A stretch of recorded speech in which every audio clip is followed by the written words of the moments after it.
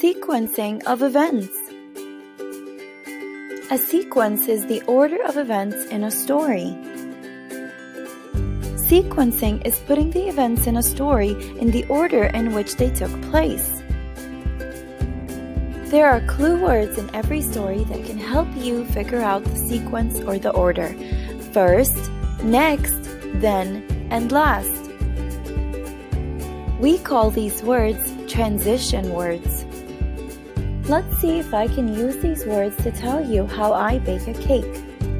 First, I put the flour, sugar, butter, and eggs. Next, I whisk all the ingredients together and put the batter in a pan. Then, I put it in the oven to bake for 30 minutes. Last, I decorate the cake with the frosting. So that is one way of showing sequence in a story. There are many more transition words that I can use, especially when I write a story. So these are some words that I can use to replace first. These are some words I can use to replace next. I can use these words to replace then, or these words to replace last.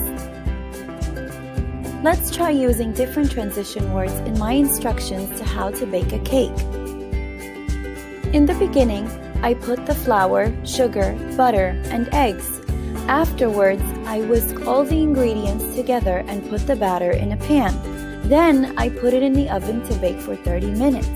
Finally, I decorate the cake with the frosting.